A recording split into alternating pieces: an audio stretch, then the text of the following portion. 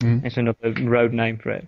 And if I move into, say, for instance, hieroglyphics for a start, hieroglyphics back in the days of ancient Egypt, they were seen as talismans in that a particular hieroglyphic didn't mean like one letter, like a H.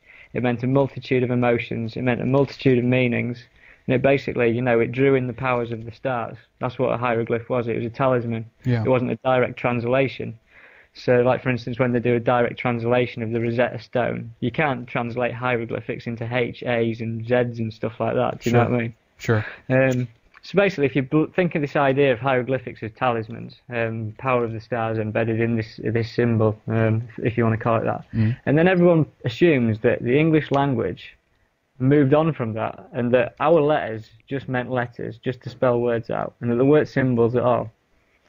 But the fact is that if you look into the idea that the power control in Egypt never died out, and they've been endemic to the power structure from the very start, the letters on the English alphabet are just as much hieroglyphs as the hieroglyphics were, the talismans. I agree, So yeah. if you look at the letter A, for instance, you've got a pyramid with a capstone, a capital letter A. Yeah. And then if you look at an S, you've got a snake. And then if you've got like a dollar sign, you've got a snake rising up what could be a kundalini or, a DNA coil, whatever you want to call it. Yeah. But basically these letters have got meanings behind them. And so this main road that cuts through the Olympics 2012 site, which is called the East Cross Road, is also known as the A12 Road. Now there's hundreds of A roads in Britain. And so what are the chances that of all the roads that cross through it were an A12 road, a Pyramid 12 road?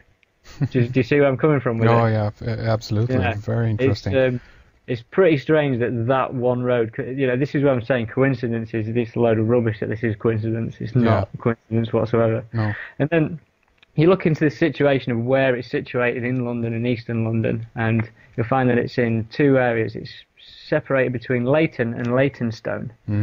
And I don't know if you're aware of what a ley line is, but basically... Of course, yeah. Yeah, if you look into this, the Olympic site is bang on where two lane lines cross over. So we're on about something that's connected to the energy grid of, the world, like the lifeblood of the earth, if you want to call it that. Nice. Interestingly enough, before when they commenced work on the Olympics 2012 site as well, I mean, I got this information off a chap on a message board, but he basically said that they'd organised a massive rave on the Olympic 2012 site, in which no doubt there's a lot of government-sponsored drugs out there and a lot of energy being given off. If you think about these energy lines, and they're inviting people to have raves on these sites, alongside holding some of the biggest competitions in the world ever, think about what's happening with all that energy. Where is that going? It's probably being fed into the system somewhere.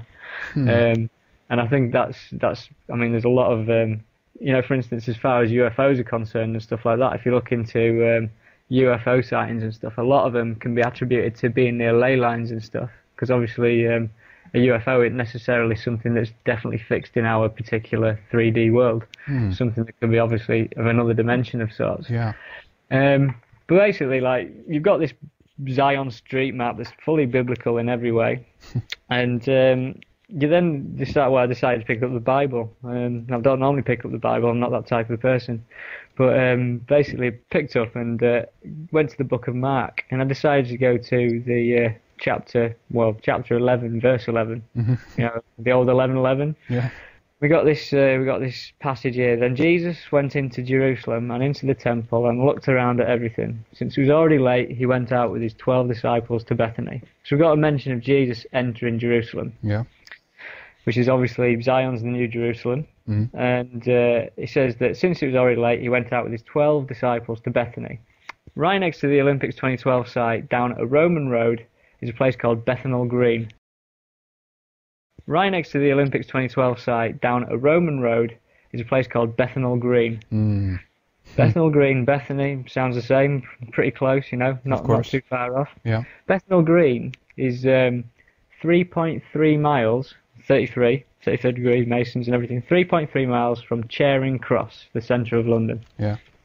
So symbolic again, numerology and everything that goes with it. Of course, and I don't know if you've heard, but if we look at the research of Ralph Ellis, he talks that Mary Magdalene might have been Mary of Bethany. You know, there's a whole connection between Right. Bethany and the you know, the family of Jesus, if you will, or you know. Interesting. Yeah. Well, I mean, with the whole idea of the Dan Brown bloodline and the Priory of Sion and stuff like that. Yeah. That's. I mean, I'll get onto that shortly, but that's all part of the plan. That's all part of what's intended here. They wanted to unseat the public with the idea that there's a lost bloodline of Jesus Christ. Yeah. Which is, you know, pretty scary. To top it off, but on a funny note, have you heard of EastEnders before? Come again? Say it again. EastEnders, the English soap opera. No, I have not. No. No, right. It's a popular thing that most of I'd say 90% of the population probably watch it. Unfortunately, Really? it's those typical soap operas, and if you watch the intro sequence to that, basically behind the EastEnders logo, where you know on this intro sequence, is the Olympics 2012 site. So basically, this thing that's making everyone forget about what's going on around them, that's distracting them, providing them with rubbish stories and terrible plot lines and everything, you know, stopping people from thinking, is symbolically showing this area on the TV screen every night of the week. Interesting. Quite Very weird. Interesting. Yeah. So, I mean, now I can get onto. I think I've set a good standing for this whole idea of Zion and this biblical event of sorts.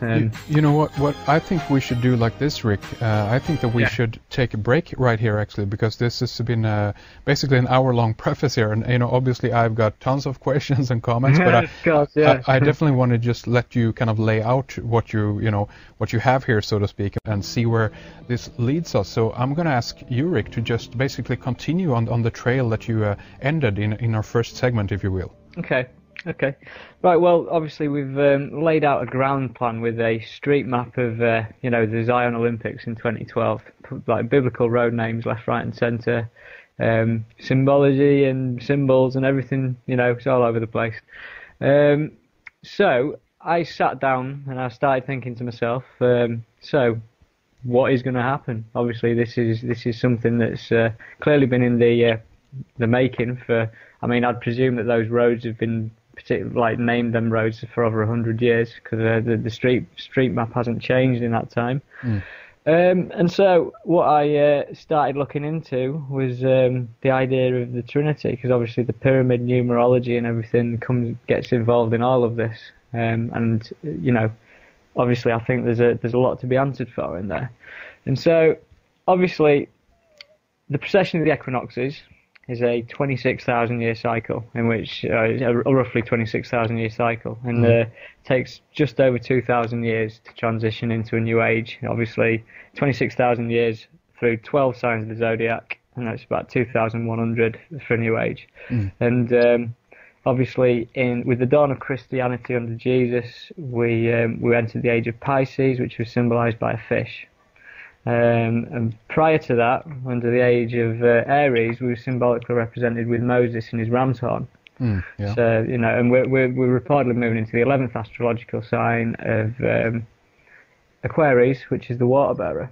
And so you start looking into religion as a whole, and you realise that every time that there's, you know, one of these kind of, you know, transition of the ages, if you want to call it that, there's almost like a new Trinity event, which finds itself, you know, radically shaping the landscape.